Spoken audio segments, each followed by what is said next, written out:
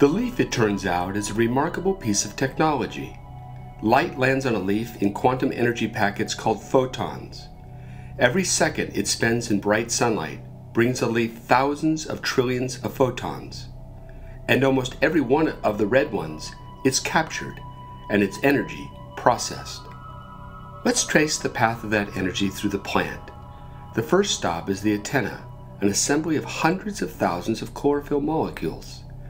Hit by the photon, an electron within the chlorophyll will become excited and use the extra energy to bounce through the antenna to a bridging area. This is composed of a complicated arrangement of chlorophyll molecules. You can imagine it as an intertwined maze of roped bridges that, if you can find the path through, lead to the all-important reaction center. Once at the reaction center, the electron creates a permanently separated charge that is essentially energy that can be stored. It's the same thing that makes a fully charged battery such a useful source of power. At that point, the energy is safe and properly stored, ready for use by the plant. There's just one catch. The reaction center is a nearly impossible place to reach. Getting through the bridging area is a nightmare, and it has to be done quickly. The maze of wobbly rope bridges will absorb all the photon's energy if it takes too long to find the reaction center. A packet of energy has about 1 nanosecond to get across the bridge.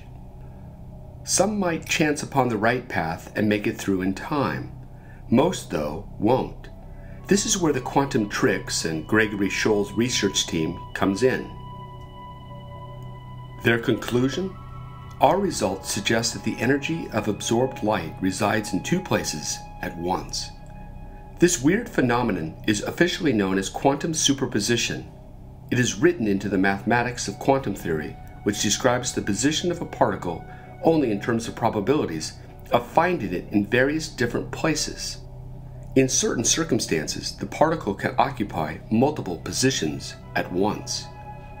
And it turns out that to achieve the remarkable efficiency of photosynthesis, algae and their evolutionary descendants, plants, employ quantum superposition so that the energy can simultaneously travel along all possible paths to the reaction center.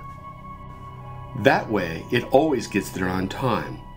As far as we understand it, when a photon of sunlight hits a leaf, its energy is passed to electrons within the leaf's chlorophyll molecules.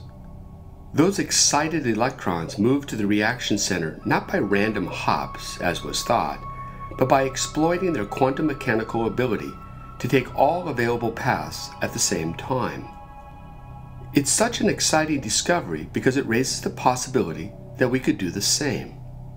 If the messy world of biology can exploit this quantum mechanical trick to the maximum by evolutionary trial and error, perhaps we can deliberately engineer the same feats to occur in our own solar panels.